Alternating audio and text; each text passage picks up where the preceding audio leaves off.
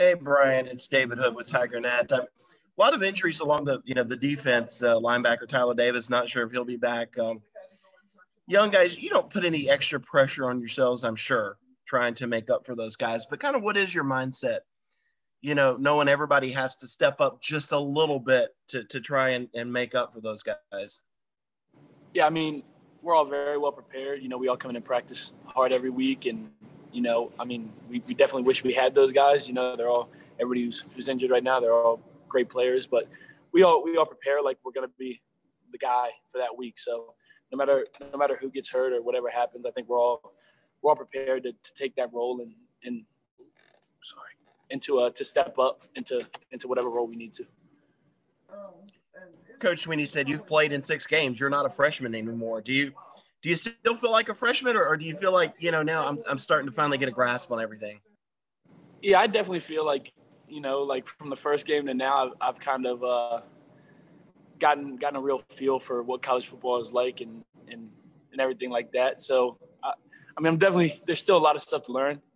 It's still all new to me, but I think I'm starting to get my feet under myself now. Hey, Brian, it's Trevor from CUTigers.com here. If you could just take us back to Saturday, that play that you made, forcing the fumble and the scoop and score. Obviously, that was a huge momentum play and seemed to to reinvigorate the entire team and the crowd in Death Valley. Just what do you recall about that play? Mike Jones did a great job of blitzing off the edge and holding the quarterback. I knew he probably wished he was able to get him down, but I think it all worked out. And I was at nose and had a little stunt called, so I was working around and I saw Mike just holding on, and he wasn't letting go. So when I got around the edge, I saw the quarterback. I think right then he thought he was about to break free, so he kind of pulled the ball back out like he was going to throw it or something, and I got there right at the perfect time to kind of knock the ball loose. And when I went down, I saw the ball land next to me, and I saw no lineman coming down on it, so I tried to punch it out, and Andrew Booth was right there to pick it up and take it to the house.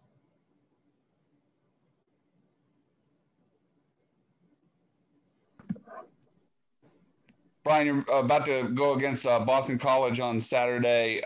David Bailey had probably his best rushing game this past week. He's a big bruising type of running back. Do you think he might be the most challenging back that you've gone against as an interior defensive lineman?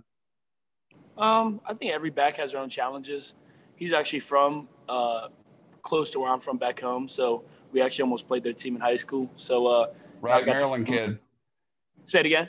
That's right. He's a Maryland kid, isn't he? Yeah. So we almost played them in high school. So I watched a little bit of tape on him way back when. But yeah, I think every back has their own challenges. And like you said, he's a big, powerful back who's able to break a lot of arm tackles. And it's a challenge of its own. I think we're just going to prepare and hopefully we'll just do what we do. Hey, Brian, it's Josh from the Post and Courier. Can you speak to James Skalski as a leader and some of the things that you've learned from him? Yeah, he's a great leader. He ever since I've came in January, he's been there for me. Whatever questions I have, I'd go in and watch film with him. He, you can just feel when he's in the game with you or you're in practice with him. He takes control of the whole defense and it's like a sense of like. You're like calm when he's in because he's taking care of everything, and he's always like positive towards everybody. He's always brings a lot of energy to the team, to the defense, and he's the perfect leader, whatever you want, So when he's not out there, can you does it feel like there's something missing in a way? I wouldn't say so. Jake does a great job when he's in too. Like I said, we all prepare the right way. So when Jake's in there, he's the same way. He gets in there and takes on the role that he has to, and he does a great job as well. He's been awesome. So, you definitely miss Skalski, but Jake's doing a great job. It's David again. Coach Swinney said something that was interesting. He was saying that you guys are so prepared defensively because there's a silver lining in the COVID situation. You were able to do all of those Zoom calls through March and April. How do you learn, to play defense on a Zoom call? And how much did that help you in your preparation?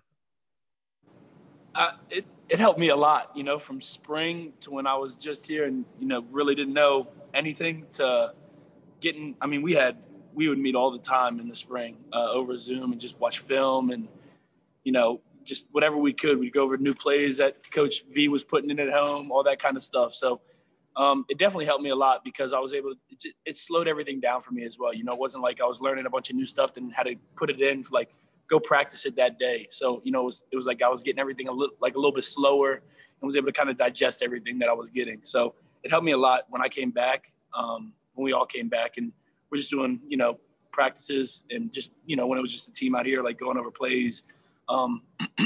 It was a huge help because, like I said, I was getting everything a lot slower and, I was able to kind of take it all in. Hey, Bryan, it's Mark from WYFF. How would you evaluate how you've played over the first 6 games of your Clemson career? I feel like, I've done a pretty good job learning everything, and I still have a lot of work to do, with my technique and a bunch of stuff, pad level, a lot of stuff that I still need to work on.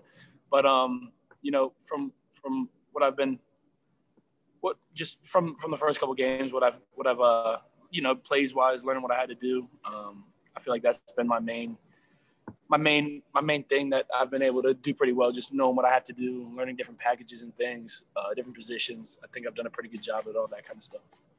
Coach Venables said yesterday, you're a sponge. You're a guy who doesn't really make the same mistakes twice. Do you pride yourself on your ability to pick up the mental side of the game? Because we all knew about your great physical talents coming in, but your ability to kind of grab things quickly mentally, is that something you pride yourself on? Yeah. I don't like to, like Coach V said, if he gets on me about something once, I don't like to make that same mistake again. So, I think just being like a student of the game and learning everything I can and not making mistakes, or if I do, not making them again. I think that's a huge deal for me. So, yeah.